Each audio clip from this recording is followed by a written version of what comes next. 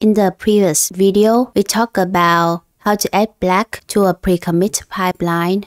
In this video, we will talk about another plugin for pre-commit, which is flake8. Flake8 is a Python tool that checks the style and quality of your Python code. It checks for various issues not covered by black. To install flake8, type pipe install flake8. To understand how flake8 works, let's start with an example. Here we wrote a code that violates pep8. So let's use flake8 to check our code.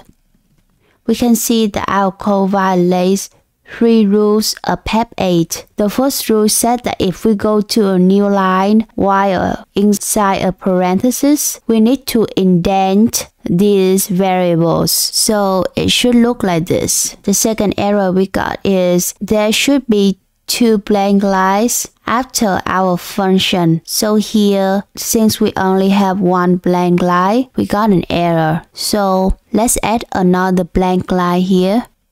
Okay, and another error we got is there should be a new line at the end of the file. Since our file ends here, it violates the rule, so we should add a new line right here.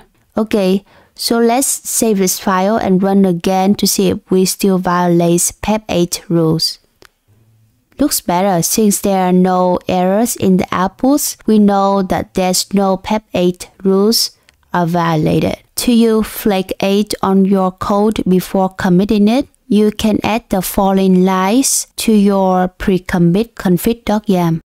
So that's it about flake8. In the next video, you're gonna learn about another plugin of pre-commit, which is isort.